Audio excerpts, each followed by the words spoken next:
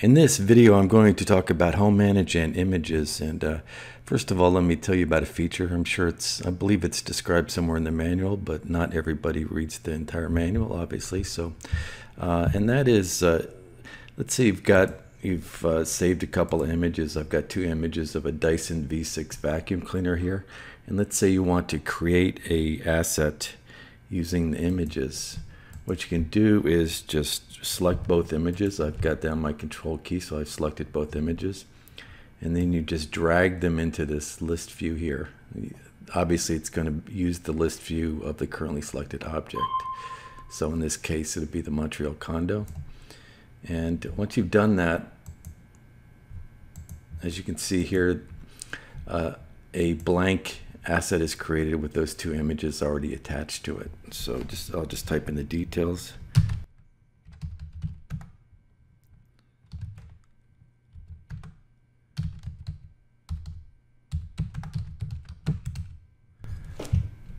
And so there you go. That's all you got to do to create an asset with starting out with images. And this is great, obviously, if you've taken a lot of images, taken a lot of pictures with your cell phone, and you have them on your hard drive somewhere in various folders. So I'll click OK, and there's the asset right there. Now, secondly, this question keeps coming up, and that is a user will delete an item, but even after deleting it, images for that item have not been deleted. There's a very simple explanation for that. Let's take this one we just created here, asset.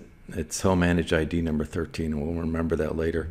If I go to File, go to my Images folder, you'll see here that the program has created 4 files. It's created asset 13 first image, which is the full size, asset 13 second image, which is the second image, and then it creates 2 little thumb files, and that's to make it easier to load.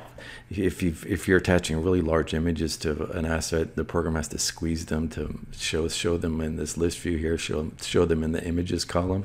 So we just create a little thumb file, which makes it much faster to load the images for the list display you see here. So okay, so let me go ahead and come back here, and I'm going to delete this item. Now, after deleting that item, you will see it in the deleted items folder. And if you want to restore the item, you can just drag it back into one of the location folders.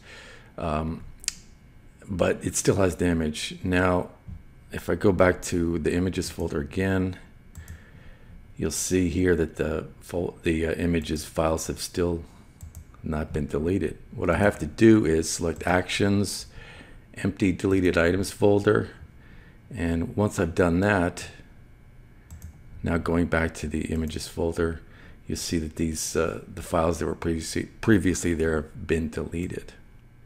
And when you think about it, this makes sense because let's say at the stage where the item is still in the deleted items folder, if you want to restore it, you obviously want the images restored as well. And so if we delete those, you will no longer be able to do that. So like I said, the key is Actions, Empty Deleted Items folder, and obviously be sure all items in this folder you truly want to be deleted.